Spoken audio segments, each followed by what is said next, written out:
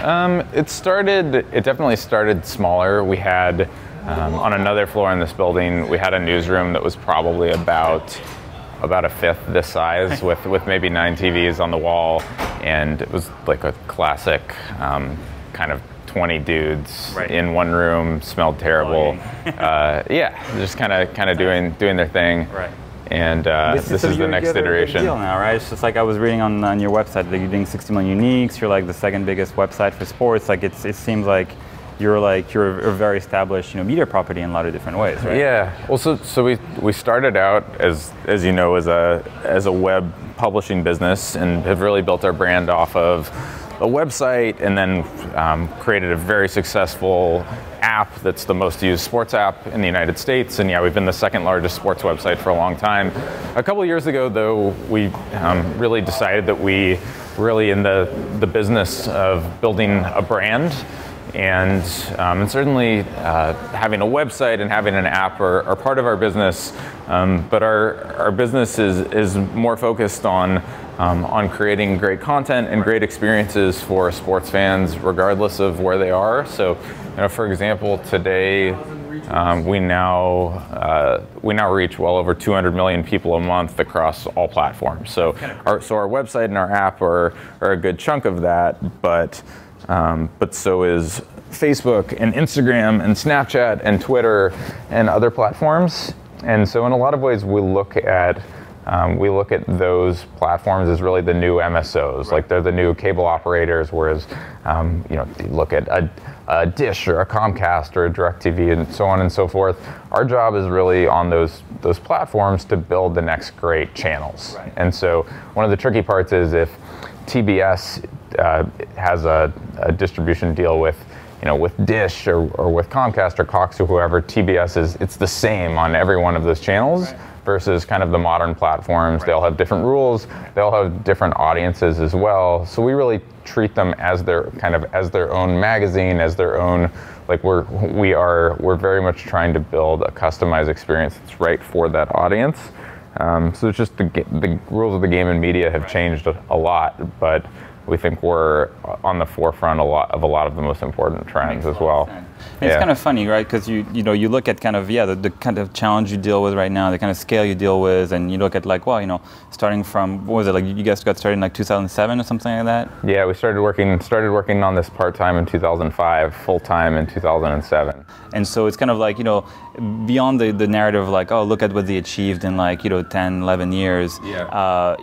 There's been a lot of different things happening, a different kind of transition with the company. And the one that I was particularly interested about was like, I guess the personal transition of like what you went through, like being a founder, hiring an external CEO, leaving the company, and then very recently like coming back as CEO to run Bleacher Report again. Yeah. And that's kind of a something that goes beyond the like super Disney narrative of like everything works out and everything has always worked out and the company was always doing well, and kind of hints at something I think a lot of startups go through in terms of how do you help your own company, how do you manage your own company, and how to navigate that. So that's something I really wanted to dive into. So I don't know what makes most sense, but I guess you started as founders and at some point you were growing up and you realized you had to grow up a different way. Is that pretty much what led you to kind of do those different transitions? Yeah, so our initial founding team basically 4 friends from high school.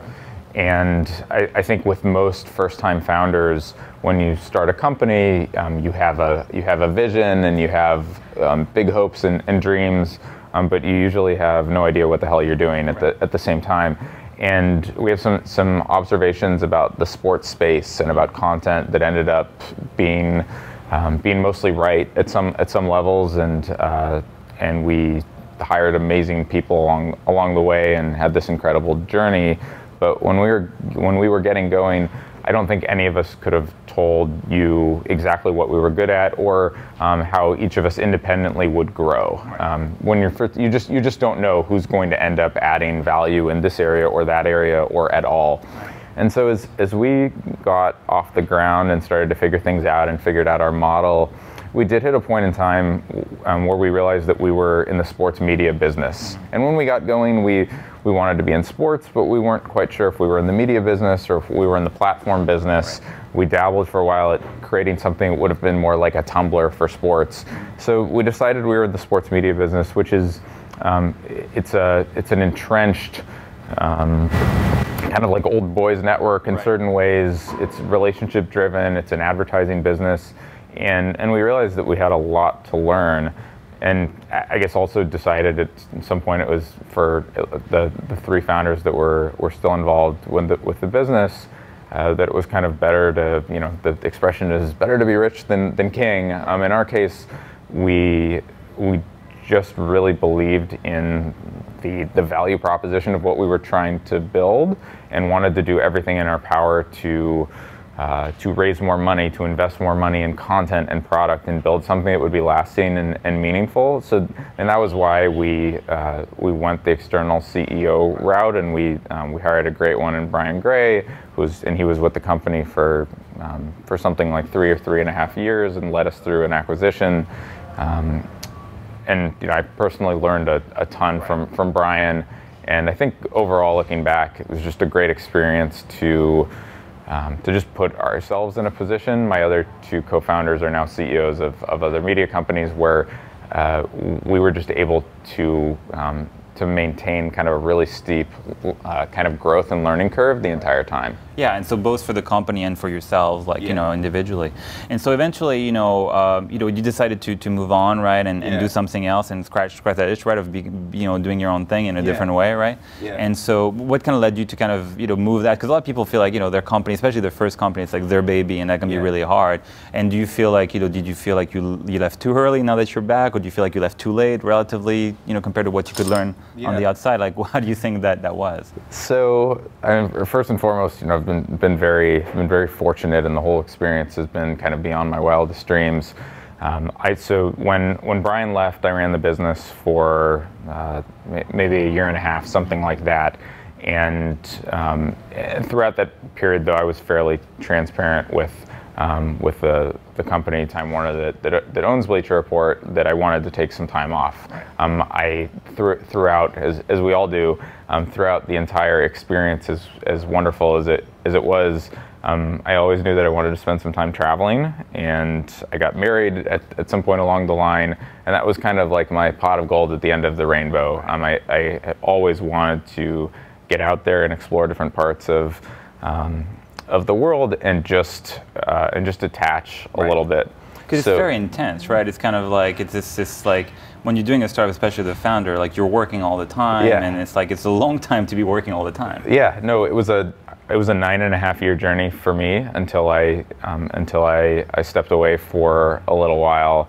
And yeah, unless you go through it, I think you can never really understand the emotional toll that it takes, or how hard we worked for so many years. The wake up at 7 a.m. and start working, and you go to bed at 1 in the morning just because you realize you need to get some sleep to do it again the next day. And it's in your head all the time too, even when you're not working. Totally. Yeah, it's like you never really take a day off. And overall, it's a great experience, but at some point, you have to just recognize that you need to take a step back and clear your head and evaluate what you want to do with your life. So I was able to do that, and I actually started working on another startup project I raised a little bit of money, and Bleacher Report's former CTO and I started working on something totally different from media, and then kind of about a year into it, Turner decided that they wanted to make a much bigger bet on Bleacher Report. And to be candid, when I left, Bleacher Report was doing extremely well, but I certainly felt that in order to take the business to the next level, it was going to require a significant capital investment. Content businesses are expensive. The landscape is moving really quickly, and Turner decided that Bleacher Report was a brand that could be a really big part of the future of their business, and so it was just really exciting to me and it just, later came out publicly that Turner invested $100 million in Bleacher Report, which is enough cash for us to go do some really, really interesting things. And again, I mentioned, the difference between kind of like a website and living in the web world, and now we're thinking of ourselves as a big media brand, as a brand that has a chance to have a lasting cultural legacy in the United States and perhaps out of it. And that opportunity, certainly for me and for the company, was kind of too good to be true, and I really wanted to be a part of it. But to be clear, it also seemed like it's not just money, right? I mean, to get that kind of footprint and that kind of impact and that kind of renewal in a company like Bleacher Report, you also need like the creativity and the passion and the drive, right? And that also makes sense that, beyond just adding a bunch of cash, that Turner would want to add like talent and some of that founder spirit back into the company. Yeah, and I think it's not just me. There are a number of senior folks here that have been here for a really, really long time that have been the drivers and the catalysts of so much of the growth here. And I think one of the reasons we've been so successful is it's just a great team. We have really great, I've played team sports my entire life. This is the best team I've ever played on from a chemistry standpoint. We're like a family.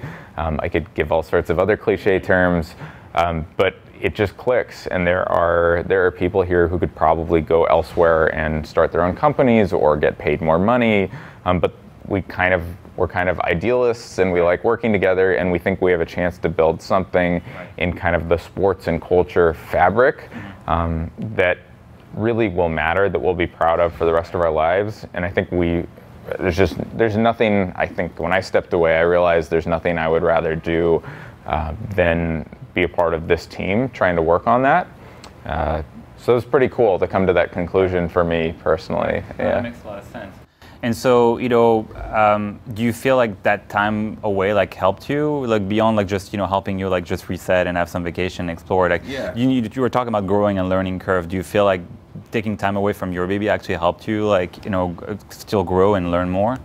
Yeah, it absolutely did. I think anytime you're able to take a step back, you can see things, maybe not with unbiased eyes, I'm always going to be very biased to some extent about Bleacher Report and its position in the marketplace, but I was able to see just the overall landscape, I think in a broader way, and just spend more time thinking about bigger picture issues and where things are going.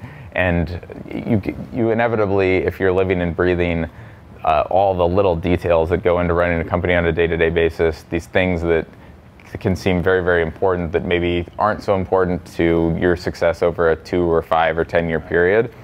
And also, I think getting away sometimes makes it easier to be creative. Yeah. To be honest, it's not often that my best creative ideas take place when I'm in my office. After a 12-hour day. Yeah, exactly. They can take place in all kinds of walks of life. I think anytime you're inspired in one area of life, even if it has nothing to do with your job, if you're feeling inspired and motivated and are just looking at the world in an optimistic way, then I think it gives you an opportunity to maybe come up with something great that pertains to your job. Yeah, so that makes a lot of sense. Yeah. Yeah. Thanks a lot. Yeah, thank you.